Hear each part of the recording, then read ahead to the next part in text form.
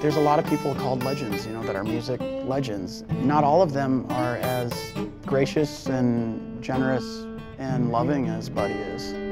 I was born in Louisiana,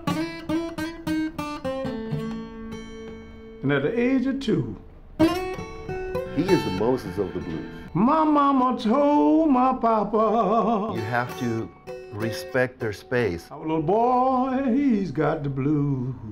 and play something that they don't play. People are standing out in the lobby, and all of a sudden there's Buddy Guy. Yes. And he's always had this insatiable appetite for getting the crowd going. And I travel very far. Nobody can play Buddy or BB the way BB do.